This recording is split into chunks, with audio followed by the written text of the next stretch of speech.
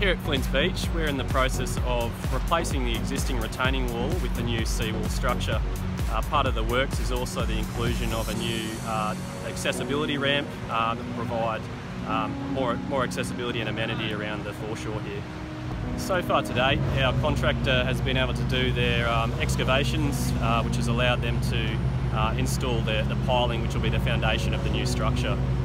They're currently in the process of installing the new base and walls that will be the new structure, and then we'll look to continue with the new ramp and footpaths that run behind the new wall.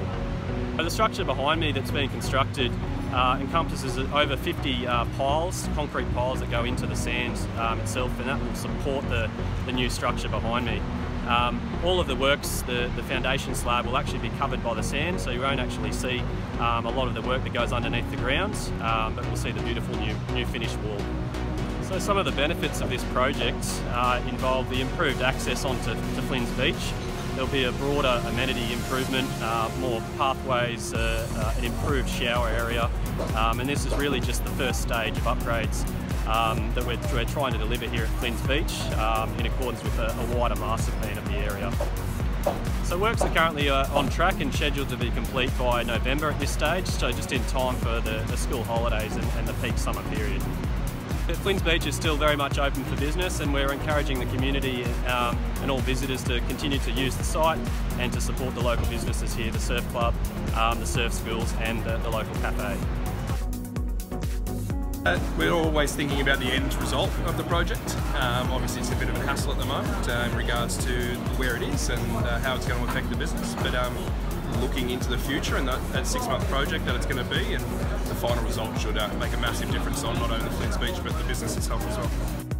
From both the company that's managing this project as well as the council as well, they're quite informative. They're with us at least once or twice a week having a discussion in regards to where they're at and what they're doing, and moving forward what's going to happen, and we sort of able to adjust what we're doing here around that.